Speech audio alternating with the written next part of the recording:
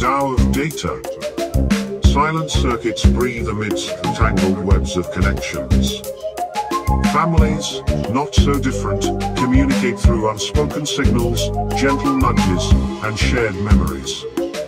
Just as a mother understands the weight of her child's silence, or a father perceives the hidden enthusiasm behind a muted smile, so does this realm of electrons grasp a need for the unfamiliar, always striving to bridge gaps.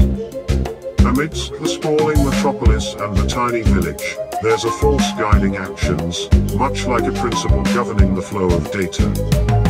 Fairness doesn't announce its presence loudly but is seen in the shared meals, the divided chores, the compromises made for the sake of unity.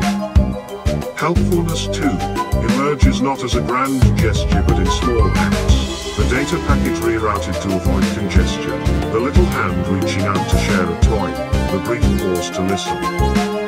Balance, that stoic force, stands guard. It doesn't waver amidst storms, doesn't falter under upheavals. Emotions might rise like tides, challenges may seem mountainous, but an underlying tranquility remains, watching, waiting, and ensuring that the essence of what's